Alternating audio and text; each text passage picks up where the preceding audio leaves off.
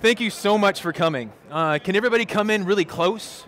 It's nice to get everybody close. There's a lot of different cross voices and noises happening all at once. So we're Jos and Tree, and I started photographing weddings in 2004. And I photographed weddings for 5 years, and then I met my lovely wife, Tree, in 2009, where she joined me, and we started working together. And it's been quite a journey. As many of you know, how it is to work as a team, husband and wife team or partner team, can be very interesting. A lot of great things can happen out of that, and a lot of tension can come out of that. So today, we want to talk about what it means to work as a team using the MagMod tools. And so we have some pretty interesting tips and tricks that we want to share with you. Do you want to say something, Tree? We're going to do the pass-off. Check. What I wanted to say is, even though we're a husband and wife team, what we're going to be teaching is for you to use with anybody, an assistant, your photographer friend, whoever. So we've created a sign language so that we don't have to yell back and forth at each other. So I've got a question. I turned off. Okay, I've got a question. How many of you are single shooters without a lighting assistant? Okay. How many of you always bring a lighting assistant with you to a shoot? Okay. On a scale of 1 to 10, how much stress are you feeling on a wedding day when you're using off-camera flash? From 1 to 10, how many are kind of like in the 1 to 3 zone? No big deal, I'm pretty chill, got it down. How many people are at a 4 to 6? How many people are just off the chart? They're like 8 to 12. You're just totally stressed out. It's freaking me out. I don't know how to manage this, right? Okay? So weddings are stressful, and we've identified 2 things from that stress. First thing is, what we're after in our brand is real moments that are well lit or creatively captured. And so subjects are moving very quickly, and that right there alone is a massive cause of stress. Trying to capture that, hands down.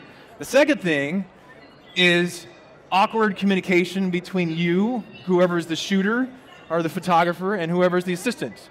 That awkward communication can be extraordinarily stressful and a game changer if you figure out how to do it right. So get this. Wait, you're not on. Get this, okay. Can everyone hear me? Okay, so in every conversation, there are 6 conversations. And I'm talking about the awkward communication here. There's you, number 1. Then there's me. Then there's my perception of you. Then there's your perception of me. And then there's my perception of you. And then there's your perception of me. And things can get seriously messed up in that process, especially on a wedding day, right? So how do you manage that? Because we get into this thing called the spiral of reciprocating perspectives that can really mess you up if you don't know how to deal with it. So today, we want to talk about, check, our solution. Because, yeah? Go ahead. Okay. Our solution. Oh. I'm turning it off. Check. Our solution was creating a sign language between us so that we could almost go a whole wedding day without talking to each other. And you can do that also with your assistant. But what it also means is that you're not creating awkward moments in front of your clients. So by doing that, we are reducing stress, we're removing awkward communication, and it makes it easier to light real moments. Okay, so now, here's one part of our sign language. Go ahead, keep talking. This is one part of our sign language. Signs for MagMod tools, okay? Grid, fixed, on a flash, right? Wait, sorry. Yeah, the mic. Go ahead. You just show, I'll say it. Okay, grid and fist. And again, we created this because someone's across the room. Maybe you're in a hotel room with your bride getting ready and you want to introduce light. Your assistant already has that on a stand or on a monopod, and now you are communicating without words. Boob. So we call the sphere boob. Sometimes you have to be careful when you talk about that in front of people. If you don't know what the sphere boob is, this is it. Okay? Sphere and a grid. Boob and grid. Yeah. Double grid. Double grid. Flash. Double grid. Flash. And the mag beam. Mag beam. Yeah. Mag beam, which you all should be using because it's incredible. And the snoot. It's like a stork. Gels, you can't talk about that. That's impossible. You got to figure that out. And then the mag box. Okay? Inside the mag box. Yeah.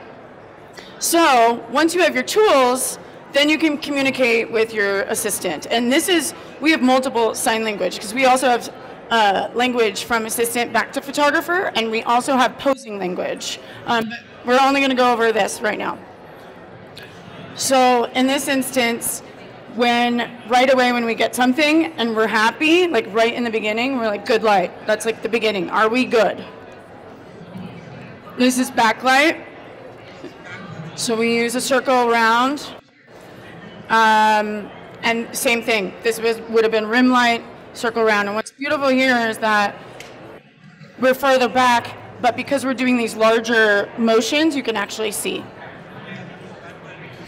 Yeah, and so all of you know how absolutely critical a fraction of a second can be when you capture a moment, right? And so it isn't necessarily difficult saying, okay, well, I used a backlight here with the sphere. Okay, got it. But can you do that in the middle of the heat of the moment? That's the real question. Can you think about that idea, and can you communicate that with your assistant fast and efficient without creating chaos and awkwardness between the two of you, or for your client, most importantly, right? Yeah. Same here. Same thing here. We all of a sudden we have the sunset. The sun is going down. It's going fast. It's like, okay, how are we going to? Okay, we're going to backlight it. Let's backlight. We're communicating with the backlight, and we're going to put a warm gel in the back to match the sunset to illuminate that warmth behind them. Go ahead. Obviously, this is a pretty intimate moment. We don't need to be talking. This language allows us to allow our clients to be authentic and present and in their own zone. Yeah, so here's in the middle of a ceremony, right? So this is a real moment, and this ceremony is it's happening very fast. And notice how far we are away from our assistant. Our assistant is close to the couple right up front in the middle of the ceremony, and we're way back because we're trying to get that composition, using a 16 millimeter lens to get the framing of that drape and shooting from a distance. And we're using a sign language where we're going light it from the right at a 45-degree angle. So this is our communication from that distance, 45 from that on the right-hand side. And when we get the shot from that distance, we're saying, got it, yes, I got it, yes, I got the shot, and we can move on. And then the assistant knows we can move on from that point. Yeah. So we need to breeze through some of these. Okay, yeah. So here's like really fast, crazy moments happening on the wedding day. We're actually shooting it. We're doing left, so 45-degree angle from the left, right? So you got all these fire dancers, or in the middle of the heat of another ceremony happening. We're communicating like this from a distance, and it works very quick, and it's very, very precise. It's not this charade game that we're playing with our assistant, kind of like halfway communicating through the wedding, not knowing what's going on. Here's another example where we're actually saying, okay, we want to do a really high angle at 25-degree angle, so it's not 45, it's a 25-degree angle with a mag box coming right down on the couple, so it's really nice light. Go ahead, Tree. Actually, in this instance, I didn't have anybody. I was all by myself in a mirrored room, and it was quite challenging. But you could communicate this way in that situation. I'm going to just talk about this. So Jos is outside. It's really cold. The couple is inside. You can barely see them somewhere. Yes. And our assistant is inside. And now they look out the window. They see what we want to do. Image is created. The cool thing is we're glued to the glass. And when you're going through glass, it can be really hard. You can't yell. So obviously, all of these are similar. Wait, go back. Okay. Is that a mirror with the one like that? Where was your light placed? Where was your light placed with the windows open? I don't know. Can we go I'm back? off. Okay. Okay, so this one right here, this was really tough because we're up to snow, shooting. Our fingers are totally freezing. We got a bag over our camera. You can barely see through the camera. We're shooting through icicles, trying to focus in on the couple, and you're trying to communicate to your assistant who's on the inside through the glass. So there's many barriers of communication trying to make this thing happen and make sure that the couple feels natural and romantic. This is like a few moments before they're going into their ceremony. Lights on the inside. And the light's on the inside, but we're communicating through the glass with sign language. Yeah. Jos, we got to move on. Yeah. And then is that in a mirror? No. No. Just shooting through the other guy's arms. Yeah. So again, am I on? Okay, so again, we're just always using this language. Wait a minute. This is 90 degree. 90 degree. This is 90 degree. This is 90. This is 45. This is 90. A 90 degree angle. And this is 120. This is 120. So that skinny light coming in from the side. So here's a new one. This one is new, and it's this. And we use this lighting setup a lot on the dance floor. So Yeah. light's coming this way and then coming this way, sandwiching the light. It's like this or like this. Yeah. So you have two lighters. Mm-hmm. Yeah. Mm-hmm.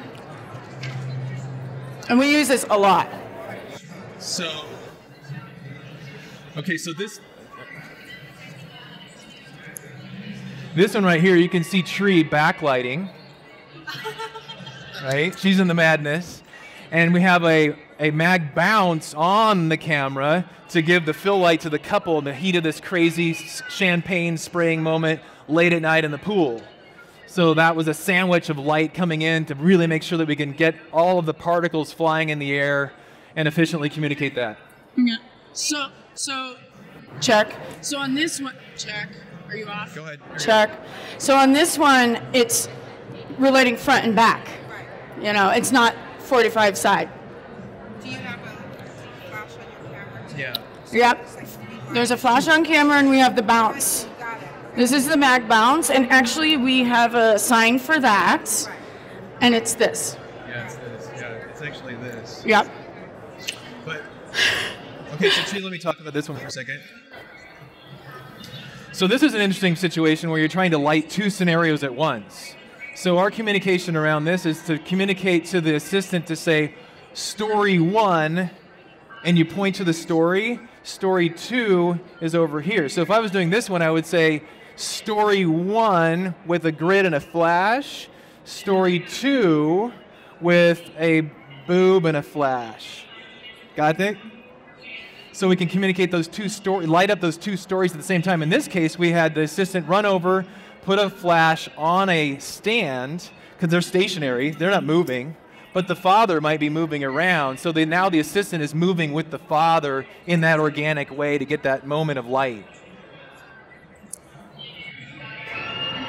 Yeah, so lighting both stories. Here, one of our lovely assistants is always looking at the shooter, the photographer. It's constant eye contact because they need to be watching, because at any moment we're going to throw another sign at them. So that's the shot. That's the shot, yeah. This is encouraging our couples to have a real moment together, even in the middle of the chaos. And our assistant is able to just communicate fully with us and not take them out of their space at all, even though this is what we were dealing with. So is that blue gel? Is that a blue gel? It's loud. It's crazy. A blue gel coming in. Yeah. Blue gel. Blue gel shining to the side to illuminate these.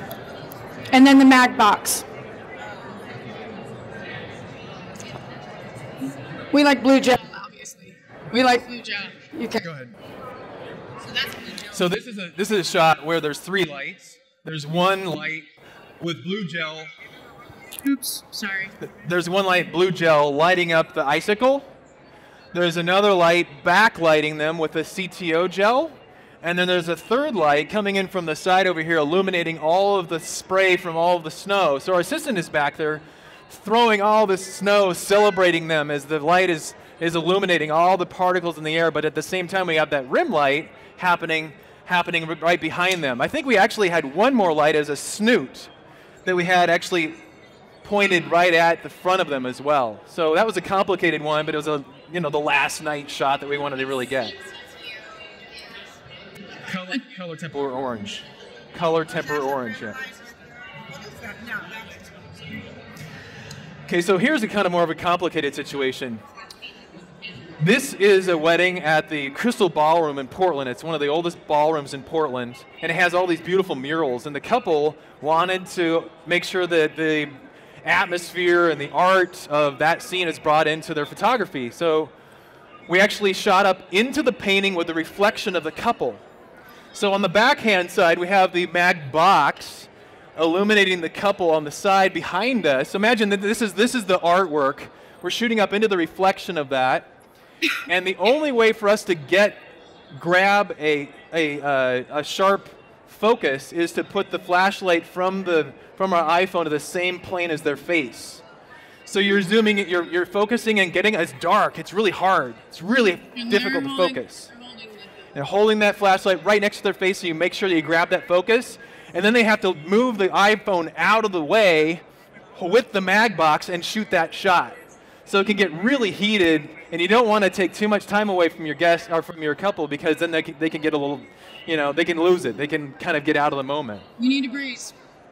So Go ahead. So we're gonna go through these pretty quickly. Obviously, these are silhouette shots using gels. Okay, color gels here. This is its own color. We added blue. They're complementary colors. Blue and orange are complementary colors on the color wheel. I study the color wheel. In this instance, it's a red-orange gel on the sand. Also silhouette. Silhouette. We like silhouettes. This was a 24-person Indian wedding party, and we had no idea what to do. We'd never photographed that big of a wedding party before. We went 2 days beforehand and started walking around and scoping what was close to their hotel.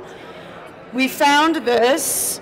We decided that we could make something here work with all the guys up here silhouetted, and then putting the women dispersed and then lighting them individually in groups with the mag box and then creating a composite.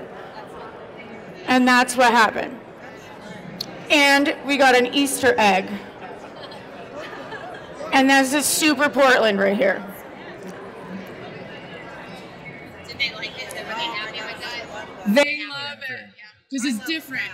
So turn yours off, yeah? Hey, Okay. it's off. Okay, so here we are. It's 2 a.m. in the middle of Italian manor in the middle of Umbria, Italy. We're exhausted. We've been shooting for 5 days non-stop with this couple and their 50 friends, following them all over the place. So we're exhausted, and we're like, okay, the groom absolutely wanted to get this cigar shot, and we had this really cool old red Italian wall to play with. So we used 3 lights to get this one. First one we used was a speed light against the wall. Let's go back, maybe just like that's kind of.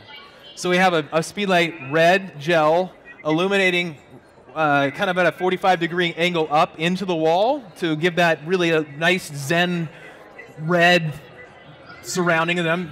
And then we had another light that was coming from behind them at an angle like this, more like a skinny light coming in from a 120-degree angle, illuminating with blue gel, illuminating the smoke.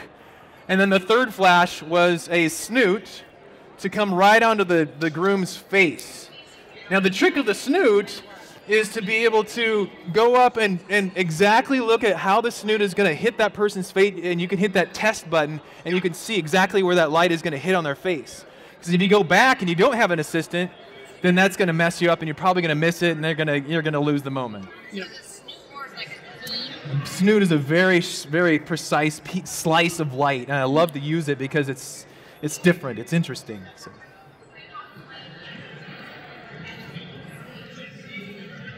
So for us and our brand and our style and why our couples come to us is because we shoot creatively. Obviously, we use lots of tools and whatnot, but also they know that we are so much about their experience and their authentic moments. And so being able to control light whenever you want with speed lights, strobes, and or even natural light, for us, it elevates just a pretty photo and turns it into a super meaningful photo to them. And meaningful and powerful is what our brand means. And again, we showed you another photo where this similar scene was there. It was actually with this door, and there was a couple over here, and we shot into this glass. Here's another version of that similar photo with a story. Story's there, lighting's correct. This is a Mag box, by the way. Again, we are at real moment. Do you want to talk? Yeah. Yeah, this is what we can. This is a shot where we feel like it's using the Mag tools in a true photojournalistic moment. The couple is having a very expressive, heightened moment. The speaker is backlit with a rim light. So we have a rim light to our assistant on story 1. We have a right angle light, story 2 on the couple. And then we put some twinkle lights in front of the lens, shooting it at the same time, pressed against the wall, and a speaker against the wall, trying to get the shot as it's happening. So for us, that felt like that was a good example of how we taking it to the next level with the MagMod tools. That's a sketch of what it was. Yeah. Turn off. Oh yeah. So this is that setup basically. It's pretty complex, but once you get used to doing all of this, it's not that complex anymore. You get used to it. Backlight.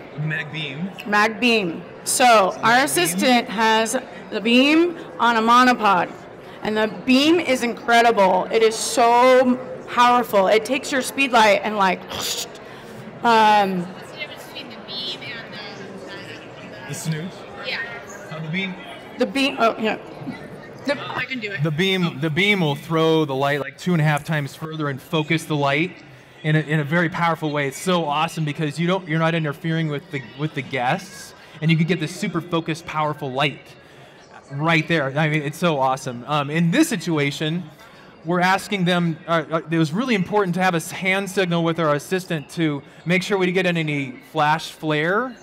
So one of our signs is bring the light down or bring it up in the middle of that moment, so that you don't, because sometimes you're in the middle of the moment, it's happening super fast, and that assistant can't figure out if that flare of that flash is going to hit the photographer or not. So bringing it down like that, communicating backlight, bring it down, shoot, you just get it. It's amazing the way you can communicate it very, very quickly and efficiently that way. Are you guys shooting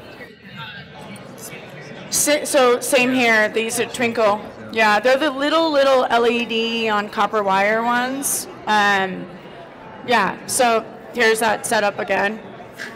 And this is a common one for us for first dances. We always do something similar to this for a first dance.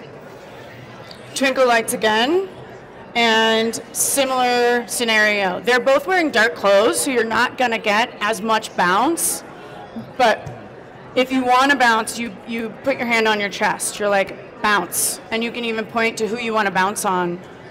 Most of the time, the bride's dress is white, and so it really acts like a reflector. And real moment, natural light, and then we've lit her in the mirror.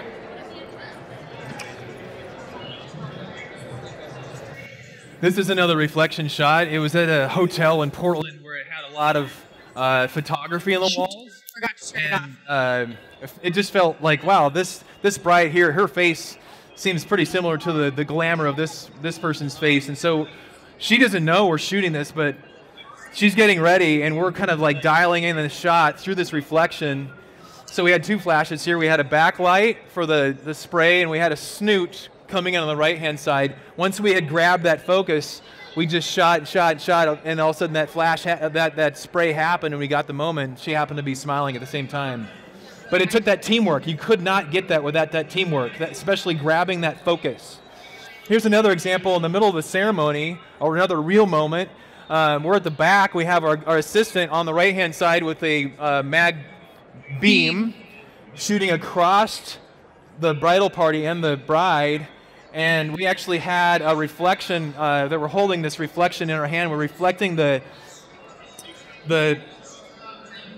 stained glass window that was behind me, that all of a sudden became on the reflection here. I could shoot right through it and then also get the nice light from the mag beam. We're gonna run out of time. Yeah. Go ahead. So, check. Go ahead.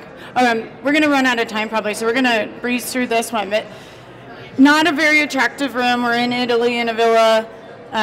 We see this and we decide, how can we bring this in? She's by herself getting ready. There's no one else. It's an elopement. It's just Jos and I. So how can you create something beautiful in this space? And we're quiet. She's in a very zen space, so we are not talking. We are using all of our lighting language. We are climbing on the bed. I have to put her veil on because there's no one else there. And then we get this. So is she standing up on the bed? Can you explain how you got that shot? Sure. Jos is standing on the bed. I'm like here. So here, see the bed? I'm up here. Jos is standing on the bed, and you're using The glass. he's using a piece of glass, because you're not shooting into that actually. You used a piece of glass that he's holding. And then I'm lighting her. Reflection on the painting. Yeah, her reflection on the painting, really on glass. Just in the moment, just going. I'm not sure why it's blank. Oh, good. Okay, so let me talk here.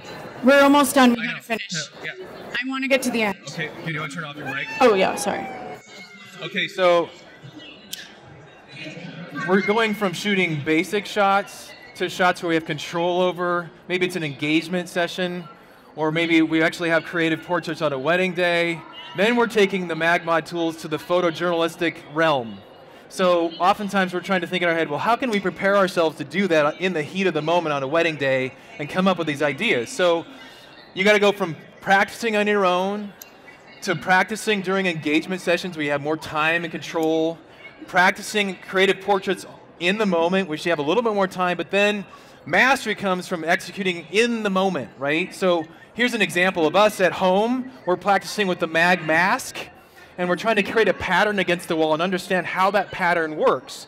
Then we're starting to play with a second flash and putting that flash against the wall and getting that silhouette. So now we've got, okay, we're putting the Mag mask and we're putting a kind of a grenade light against the couple for that silhouette. Then we're starting to play with a third flash in front of the lens. And we're thinking, okay, how do we do this without it making it look like a bomb going off in front of the flash? So we had a grid on the left with a flash. About 2 inches from the lens, we spray the lens with water to create this flare. And then we have the mag mask with the blue. We have the red gel behind the couple, and we have the flare coming in from the side. So it's 3 flashes at once, shot at f/16 at 100 ISO. And we're over our time. thanks for coming. We have a workshop coming up. We're going to be announcing 3 new workshops.